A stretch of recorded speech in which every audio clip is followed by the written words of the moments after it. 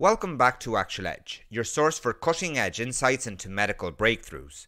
Today, we unravel the complexities surrounding the eradication of HIV-1 infection and the critical role of immunological mechanisms in achieving a cure.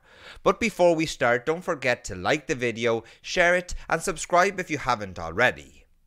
While progress has been made in HIV treatment, the persistence of HIV-1 infected cells with genome-intact viral DNA poses a formidable barrier to eradication.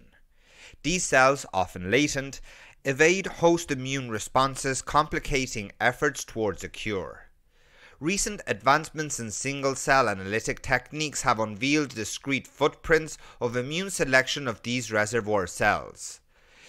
This suggests that human immune responses may have the potential to recognize and target certain HIV-1 infected cells previously thought to be immune shielded.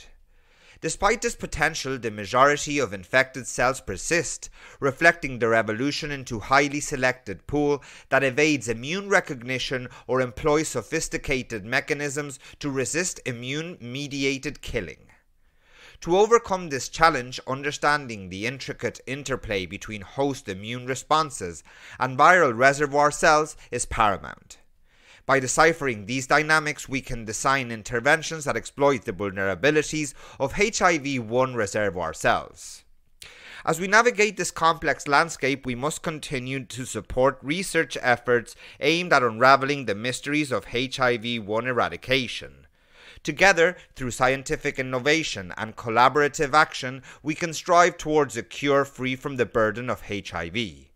This is Actual Edge, empowering you with knowledge to shape a healthier tomorrow. Stay informed, stay engaged. Until next time, this is Actual Edge, signing off.